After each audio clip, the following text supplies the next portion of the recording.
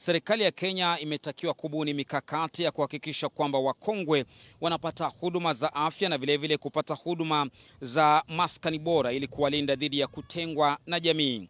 Mtazamaji, hayo ni matamshi ambayo yalitolewa katika sherehe tangulizi za mashujaa ambazo zimefanyika kwa jina la stara kwa wazee na kutambua juhudi za wazee katika jamii.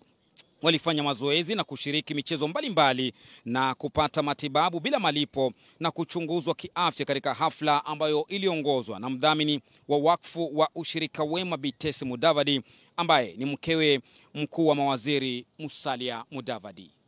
They dress everything. You can see they are needy people. So today we are here to celebrate the elderly people and also come and create the awareness about these elderly people. That's why we have the elderly and we have those people that we have called to see how they can be able to chip in each and every way, your own small way. If you're in the village, how can you be able to help an elderly person? How can you be able to give them food? We're advocating for special recognition of our elderly, hoping that they can get special ID cards indicating that they are above a certain age.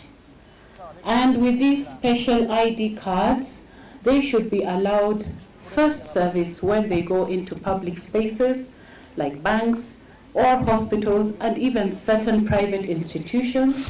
They should get first priority.